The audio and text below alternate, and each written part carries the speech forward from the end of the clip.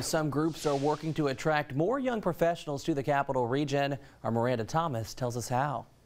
According to a recent report from the Baton Rouge Area Chamber, millennials are moving out of Baton Rouge faster than they are coming in. So what we've seen over the last few years is we have seen population growth within our region, but specifically within the 25 to 44 year age range, we have seen net migration loss. That's why groups like Visit Baton Rouge and BRAC are working hard to try and keep young professionals in the capital city. We've lost, almost a generation of employees who we really want to see stick around the Baton Rouge, and we want to see them sticking here for life. BRAC plans to create more job fairs for young professionals in the future, looking to find any ways they can keep the talent already in our area. We've lost, almost a generation of employees who we really want to see stick around the Baton Rouge, and we want to see them sticking here for life. But in other cities and states, there are better salaries and more attractions, which could make this goal challenging.